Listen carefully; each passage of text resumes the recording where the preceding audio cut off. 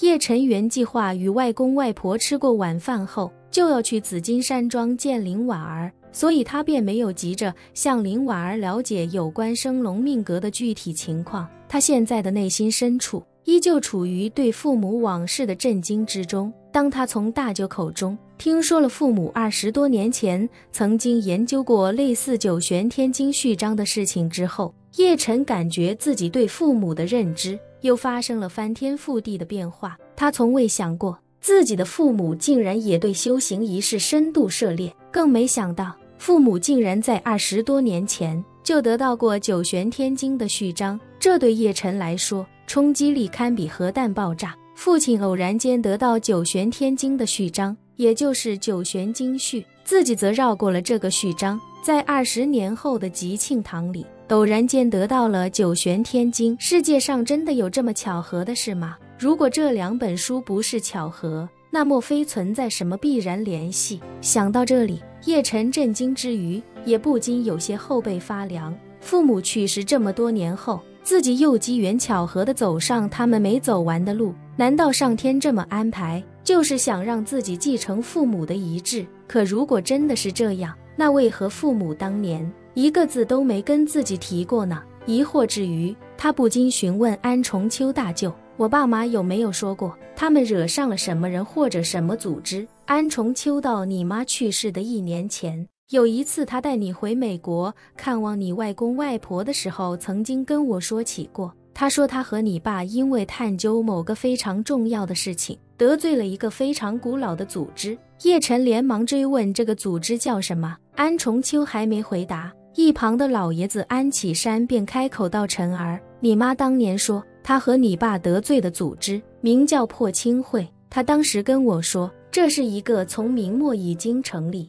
并且一直发展到现代的组织，实力很强。不过我那时并没有太当回事，因为青帮、洪门这些组织都有着上百年的历史，可他们也只是名气大了一些而已，没什么能真正拿出手的硬实力。而且你妈当时说这个组织的领导者很可能已经活了300多年，我就更觉得这是无稽之谈，没有放在心上。说到这里，老爷子十分懊悔地说道，当时我若是把你妈说的话当回事，或许情况又是另外一种局面了。安重秋也不禁叹气道，是啊，当时我们都没有把我姐的话当回事儿，总觉着她可能是跟着姐夫研究那些有的没的，有些走火入魔，但万万没想到他说的很多匪夷所思的事情，现在看来都应验了。叶辰见老爷子懊悔无比的模样，之前的那些埋怨在顷刻间也缓解了大半，于是他开口安慰道，外公您也无需自责，以破青会的实力，如果整个安家都牵扯进来的话，反而有可能在20多年前就遭受灭顶之灾。破冰会的实力远超你们想象，他们想对付安家可以说易如反掌。老爷子哀叹一声，开口道，他们的实力我上次在纽约的时候就已经领教了，我是真没想到他们竟然能耗费那么长的时间在我们身边安插一个卧底。更可怕的是，他与你三舅的相识、相爱、结婚、生子，一切的一切都是那么的水到渠成，根本就看不出任何破绽。这件事我到现在想起来依旧会后背发凉。什么人会用这么长的时间处心积虑去谋划一个阴谋？况且他们竟然已经手眼通天，我们安家何德何能，竟然会被他们惦记了这么久？叶辰认真道，这件事情我也想不明白，以他们的实力，如果想要杀掉安家所有的人，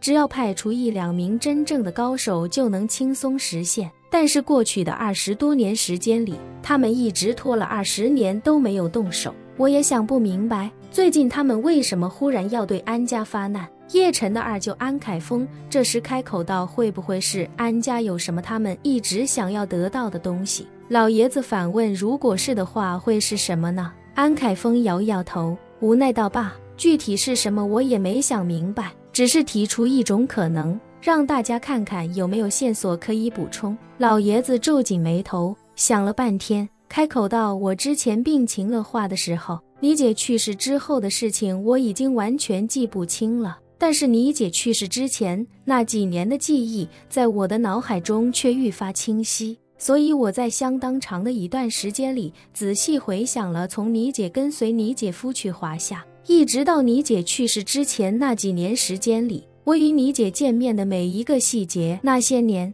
你姐基本上一直生活在华夏，只是每年的假期会带晨儿回来探亲。这期间，你姐并没有跟我们说过什么奇怪的事情，也没有委托给我们任何让我们保管的东西。一直到她去世前1年最后一次回美国，她也只是跟我们说了破亲会的一些情况，但是也并没有给过我们什么东西。所以我不能理解的是，破亲会盯了我们20年，究竟在盯什么？叶晨的三舅安兆南一直没说话，这时有些疑惑地开口问道：爸，会不会是他们以为我姐会给我们留下什么，而他们用了20年的时间，最终确认了我姐没给我们留下什么对他们有用的东西，所以他们恼羞成怒，才要杀掉我们？安启山想了想，开口道：你说的这种事情从理论上来说是站得住脚的，但是我又觉得他们应该没有那么蠢，他们这么厉害，怎么可能这么一点小事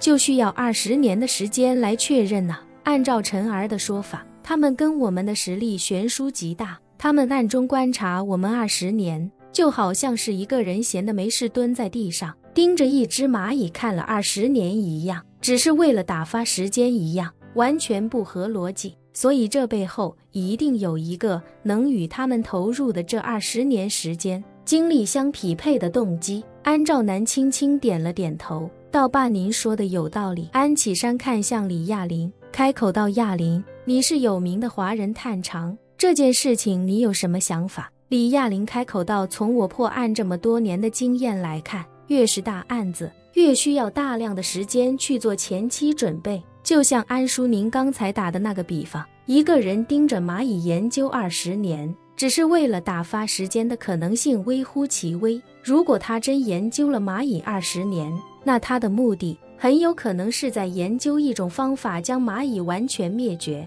所以我赞同您的说法，他们一定有很大的动机。说着，李亚林又道：至于他们为什么现在对安家动手，我觉得有2种可能，一种是按照他们的规划，就是要现在动手来达到他们真正的目的，而另一种则是他们原本还没想现在就动手，是因为其他的某些缘故逼着他们提前动手了。叶晨沉思片刻，问安重秋道：大舅，当年你看过那本九玄经序吗？安重秋摇头道：我当时对这些东西完全不感兴趣，所以就没关注。叶晨又问：那你知道这本书后来去哪了吗？不知道。安重秋继续摇头：你爸妈研究过那本书之后，就跑去华夏不知道干嘛了，书到底去了哪里，我也不是很清楚。叶晨点了点头，看来父母当初离开美国回华夏，并非自己之前以为的那样。之前因为叶晨记忆中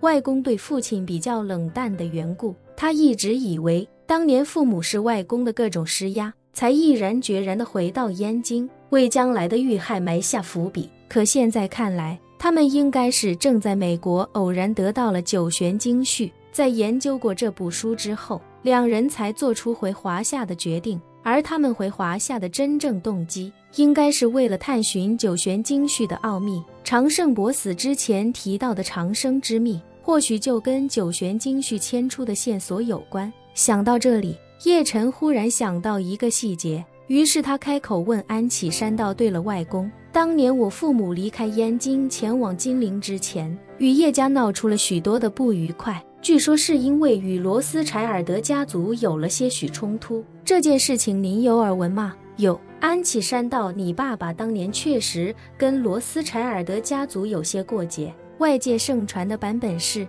罗斯柴尔德家族想要扎根华夏，扩大在华夏的利益，所以一直在与华夏的各大家族明争暗斗。你爸爸当时集结了不少家族，一同向罗斯柴尔德家族宣战，与罗斯柴尔德家族斗了几个回合之后，罗斯柴尔德家族退出华夏，同时也对你爸爸怀恨在心。叶晨皱眉道：您说是外界盛传的版本，那实际情况呢？安启山咂了咂嘴道：实际情况就很微妙了。据我所知，罗斯柴尔德家族一开始没想针对那些华夏大家族，他们原本只是想在几个热门领域跟国内的家族搞搞合资，甚至还主动向你爸示好。结果说到这，安启山叹了口气，无奈道：结果你爸一上来就给他们扣了一个金融入侵的帽子，然后就靠着自己的影响力，集合了大量财力物力，给了他们一个下马威。后来罗斯柴尔德家族亚太地区的负责人还主动去燕京拜访过他，